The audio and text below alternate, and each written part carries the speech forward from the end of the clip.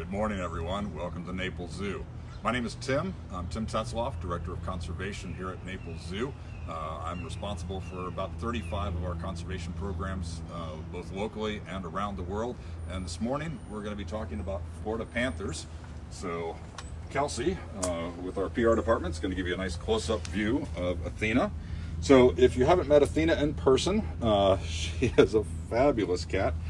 She's a Florida Panther. She was actually born in June of 2017 inside Big Cypress National Preserve.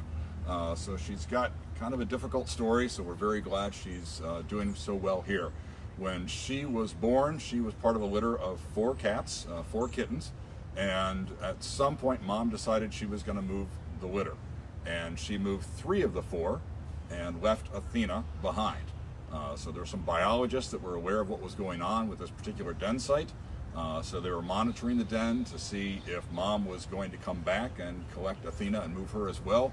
When it became clear that she was not going to move this cat, they managed to get her and take her close to Mom's new den site. Little Athena was calling away, but Mom ignored her, so the biologist made the decision to bring her in. And so brought her here to Naples Zoo, and she got some great care early on. She was just about 2.5, 3 weeks old at that point. There's a wonderful panther behavior down at the water drinking. And so she's been here ever since. We decided that we were going to give her a permanent home here at Naples Zoo. Back in 2015, we opened this space to assist the Florida Fish and Wildlife Conservation Commission as well as U.S. Fish and Wildlife Service in the recovery of the Florida Panther and their conservation.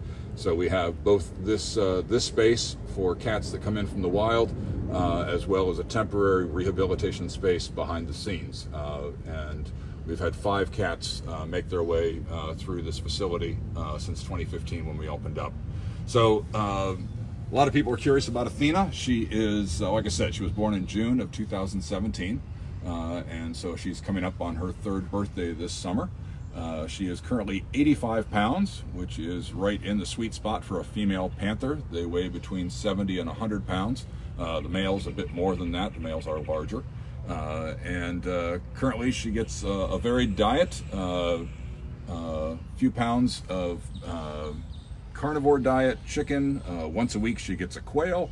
And then she also gets bones as well, as do the other carnivores here. They enjoy working on those bones, and in fact, in fantastic panther fashion, she also is caching. She's storing those bones, so the keepers do their best to find out where those are, so we maintain a clean environment for her. But she is all panther. So an obvious question is why she has to be here versus being returned to the wild, because there are some panthers that are able to go back into the wild, and that's a very simple explanation. Panthers need about 6 months with their mom to learn how to be a panther. So if they're under 6 months, they have not had mom's tutoring to understand how to hunt, what to hunt, how to live out in nature. And so any cats that are under that 6-month window will typically find their way to one of the accredited zoos in Florida. And then if the cats are over 6 months, when something happens to mom and they're orphaned, there have been numerous cases where they'll go to an incredible facility north of Jacksonville called White Oak Conservation.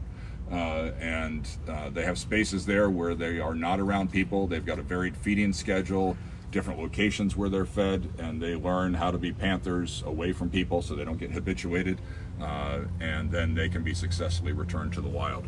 So that's all good stuff. So I was wondering if we could go to some questions real quick. Let me see if I can pull this up.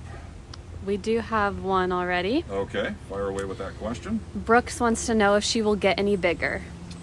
She is full grown at this size. So a lot of people think of the big cats and they think about a tiger, something that weighs 350 to 500 pounds. Tigers are getting bigger than that. But for Florida Panthers, she is an adult female size. Like I said, she's right in the sweet spot. 70 to 100 pounds is average for a female Florida Panther, and she's 85 pounds. Out west, they will get larger. So the Florida Panthers are a little smaller in size. And in fact, just to answer that question, Florida panther, mountain lion, puma, cougar, they're all the same species of cat. They just have different names in different places where they live. So yeah, if we have any questions, be happy to answer those. And then we're also, of course, going to talk about how you all can help save panthers out in the wild while you're out there driving. So another question was proximity to Athena, and can the keepers get close to her? So she works really well with our animal care staff, and in fact, like almost all of the animals here, she is in a training program. And so what that does is it enables them to willingly participate in their medical care. And so, there she's running around. So yes, for training purposes, she's in process of getting injection trained. So when we need to give her any vaccinations or shots of any kind, that she will actually present her flank up against the mesh, and actually will push in, and she can either get hand injected or push the needle in herself, depending on how that training winds up. So that's part of the process. Obviously, you need to be close for her. Also, other things as far as her going down, laying down in front of the keepers, going up, and that will enable us to get a better look at her full body. So there's a variety of things that you need to be close for to do all this training to assist in her medical care. But that's always separated by a barrier. So they're never sharing the same space with her. Thank you, Kathy, for that question. Good to hear from you. Had the joy of taking Kathy to Africa a few years ago, so appreciate that. And how fast they can run.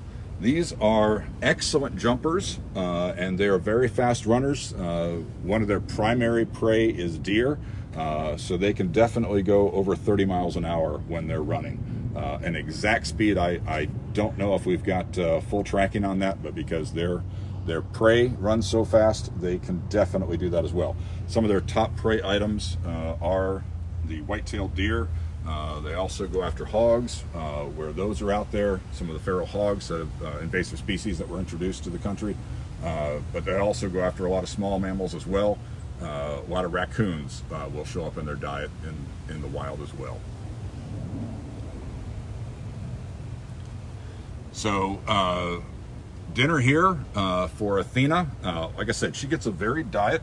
There's a prepared carnivore diet. It's a commercially prepared diet, so it has all the proper mix of nutrients, just like you'd have in a wet cat food that you get for your domestic cat at home. And she could survive on that alone. It's got everything that she needs, just like that wet cat food for your domestic cat. However, we also give her chunk beef, as well as chunk chicken, and then I mentioned the bones as well. So she gets a variety of things there. Hey, Luke Hunter. Dr. Hunter was just here last week. Great to see you on Facebook Live here. Dr. Hunter is one of the world's leading experts on big cats. So his question is, didn't the Florida Panthers almost go extinct, and how are they doing now? So excellent question. So yes, when I was a boy, we had about 10% of the Panthers that we do now. So we've had a very good trajectory in these cats coming back around. A big part of that, beyond just basic protection and awareness, involved the genetic restoration that was carried out in 1995. So they brought in animals because these animals have been isolated for about a century, and so there were inbreeding issues, there were reproductive issues, there were heart issues, things that just were not healthy for them to be coming around in a healthy population. So they brought in these 8 females from Texas, and that provided some genetic integration, took care of some of those inbreeding problems, and with that taken care of, the population began to rise. So there's a term called the leaning J, and so it's like you take the letter J and kick it on its side a little bit, and so the short side of the J is where you would see a population declining and heading towards extinction, and luckily we did not hit that. There were about 20 to 30 cats for the Fish and Wildlife Conservation Commission states, and from that low point we started recovery. And so as they recover, you start to see more cats, but then you also have some conflict issues that arise. they start showing up more around our neighborhoods. They'll have more that show up on the cattle ranches and in places like Golden Gate Estates. They'll even wander through suburban neighborhoods. And so right now, with that recovery, we need to be very cautious and careful about how we interact with these cats to make sure that we're helping everybody understand how to live with these cats and be safe around them. So some of the simple things are, if you're attracting wildlife to your backyard, either by the way you plant or don't maintain certain areas, and you'll have a lot of deer coming in.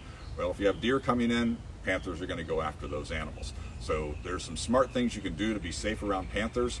And in fact, a great resource that the zoo has put together is at www.thefloridapanther.org. It's important you have the Florida Panther in there.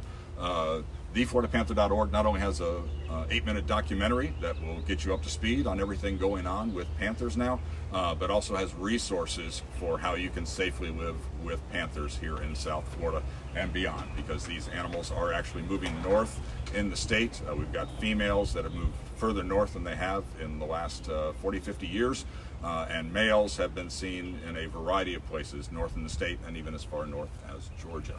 So panther recovery is moving on an upward trajectory, but it has a lot of things still to happen, and we need to make sure we're taking care of the landowners, both the ranchers and the agricultural folks, to make sure that we're not leaving all of the burden on them, that we provide good ways of compensation for when they do kill calves, as well as just working around these animals. Let's see what other questions we have out there. Penny, who's 8 years old, wants to know if she's ever going to get a roommate. So that is an unknown at this point. For cats, they are solitary, just like the single cat you might have in your house. So that will depend on discussions with both the state and the federal government as far as another cat that might come in here. So she could be by herself, as most adult panthers are, or we might find somebody for her. That's just something we can't know right now. But so a lot of people that like panthers and want to see more panthers in our state and that recovery happen want to know what they can do to help panthers. So 60 seconds for panthers. So this is one of the things we like to highlight here. It's 60 seconds for us, but it's a lifetime for her. And that's based on driving the posted speeds in panther crossing zones. So when you're driving down the road and you see one of these diamond signs that talk about a panther crossing, at nighttime, typically the speed drops from 60 to 45. If that panther crossing was as much as 3 miles, if you go from 60 down to 45, it feels like you're just dragging. However, you're just velocitated, and you're only adding 60 seconds to your drive. So it's just 1 extra minute for you, but by dropping to that 45-mile-an-hour speed, you're actually able to have just a little bit more time. So if a panther comes on the road or any other wildlife jumps on the road, you have just a little bit more time to hit the brakes, hopefully save that animal's life, and of course not do injury to your vehicle as well.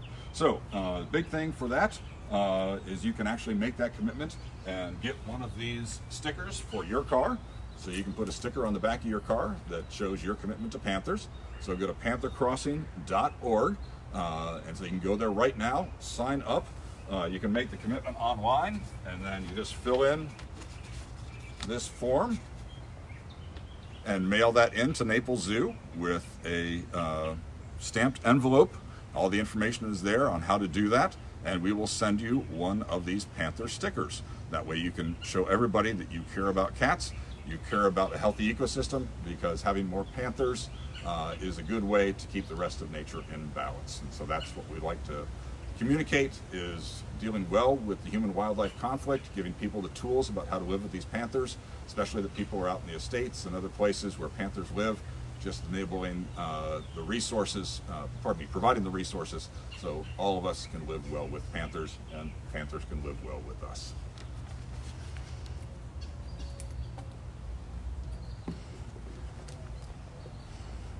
And we're going to give one last check here on Athena. And we're at our 15-minute window, so we certainly appreciate you all tuning in today to see Athena. and learn about Florida Panthers. And we'll be checking on some of those questions and answering those in text in just the next few minutes. So thank you all very much for tuning in today, and we will see you tomorrow on Facebook Live.